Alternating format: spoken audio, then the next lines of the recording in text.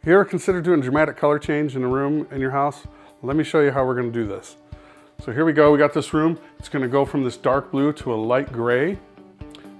So the first thing we're going to be doing is moving all the furniture, getting some plastic, just some regular plastic. You can get at a paint store, cover everything up, put some drop cloths around the room, and start doing some repairs. So let's get into it.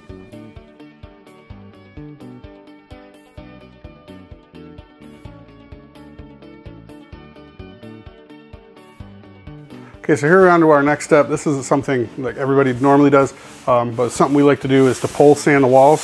You can see Todd's doing that here behind me. That just helps to remove any of the imperfections, little hairs and things that may have gotten into the paint in the previous paint job. So we're gonna get that done, and then we'll move on to removing the paste plates and doing some patching.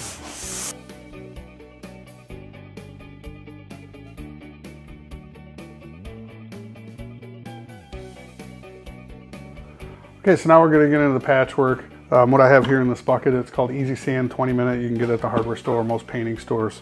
It's a powder that you mix some water into. So now we're going to patch some walls.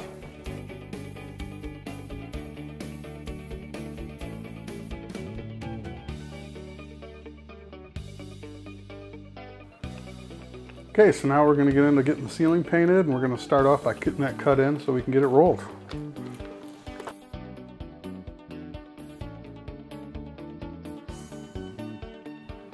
Okay, so now we're ready to roll the ceiling. We got it all cut in. So we're going to use Benjamin Moore ceiling paint. That's what we're using. It's nice flat, white, just basic ceiling paint. Most manufacturers have their own.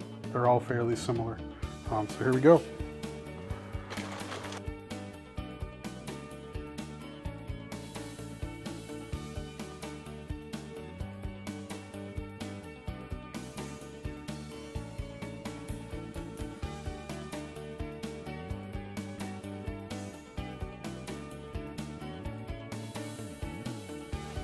All right, so a couple things when you're rolling a ceiling. Number one, you want to make sure you got everything covered because it's going to splatter. You're going to have paint everywhere. And if you don't, you're going to have little spots, little speckles all over everything. Number two, you want to make sure when you're applying the paint, you give a nice even pressure. If you don't, you can end up with a heavy spot. We call a rope. When it dries, it kind of looks like a braided rope. So you want to watch for those. And you just want to make sure you spread it nice and even, not too thick.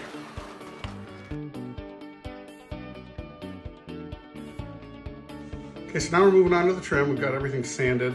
We just got to do a little bit of caulking before we get into the paint. So as you can see, we've got some, this is mainly cosmetic. It's some expansion contraction, and the corner here is cracked out. So we're gonna put some caulk in there so it gives a nice smooth finish when we're done with the paint. So we're gonna get going with that.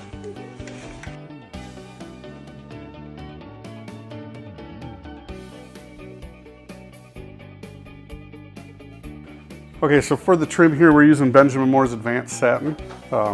Typically with your trim, you want to use something with a little bit harder finish with a shine to it so that, touching, and you can wipe off fingerprints and that kind of thing. So usually something a little shinier than your walls. Not always the case, you can use what you want, but that's what we're using here today.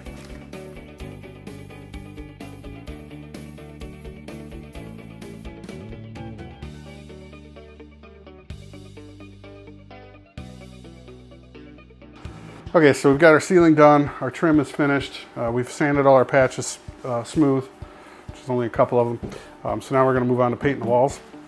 And the first thing we're going to do is we're going to cut these in so that when we're rolling, you can't get your roller into the corners.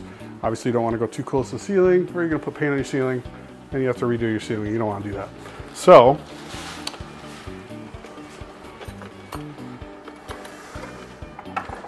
all we're going to do, now, we like to use these Johnny rollers here, Whiz rollers, mini rollers, or lots of names for these. Get in our corner here.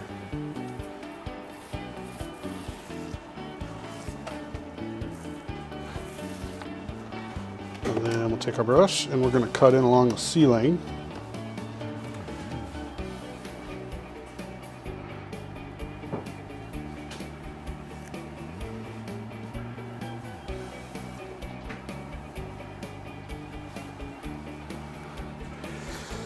Now, if you're uncomfortable with your ability to do a straight line, you could always get frog tape from your paint store and run that in the corners so you can get a nice line.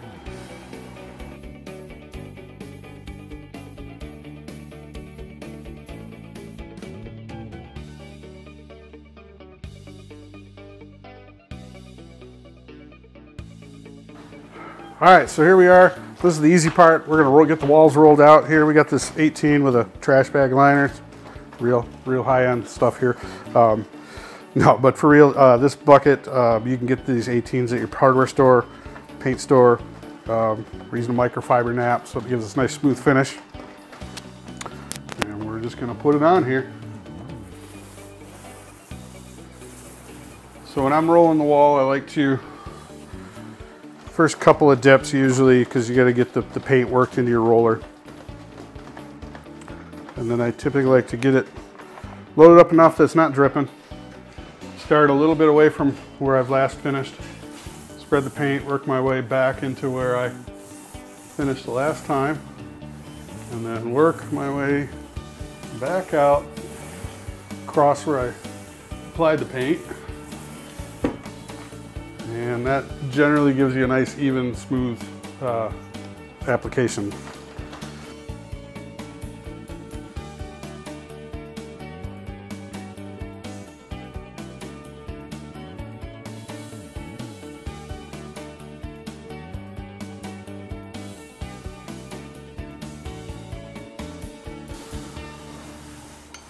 All right, so that's that done. That wall's finished. Now we just got to do that on the rest of the walls in the room.